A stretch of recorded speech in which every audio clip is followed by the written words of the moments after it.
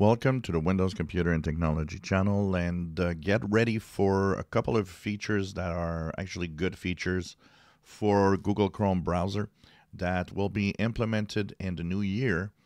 And it has to do with, of course, privacy and security. The first one is going to be background checks of your password regularly.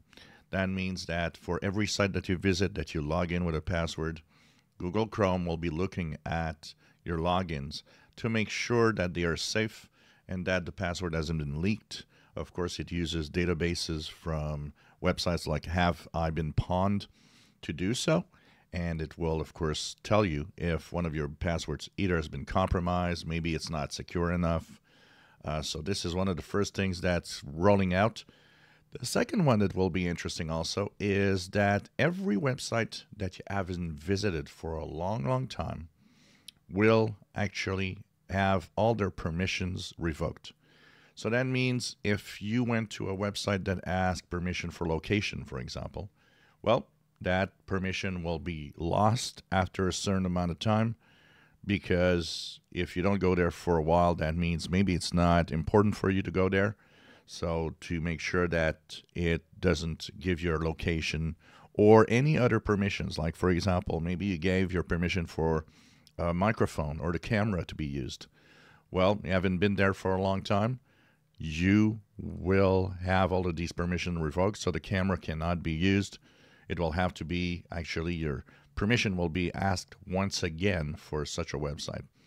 So this has to do with really websites that you haven't visited in a while.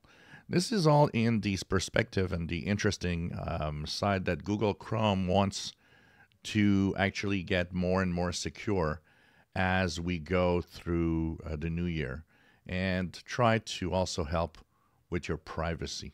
So hopefully this is going to maybe have a good effect on a lot of people. There's a lot of people out there that, aren't totally kind of wonder about how private what's the privacy of Google Chrome. Of course, it has its limits. We got to remember Google is Google. But at least, there's a step in the good direction and the right direction for helping us stay safer on the internet.